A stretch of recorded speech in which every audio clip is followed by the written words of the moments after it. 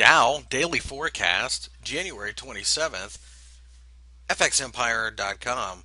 The Dow, as you can see, fell rather hard during the session on Friday, closing at 15,879.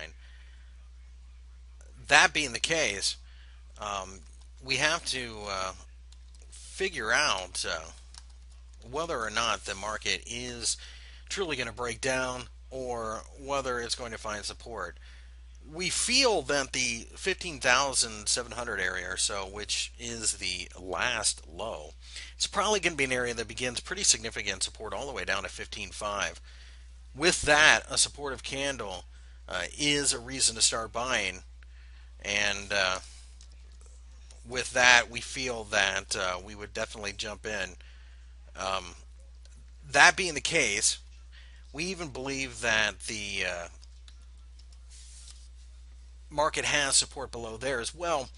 It's difficult to short the Dow in this environment because, quite frankly, a lot of bond traders aren't buying bonds. There's just no yield. So a lot of times what they'll do is they'll go into a dividend-paying stock, and this market's chock full of them.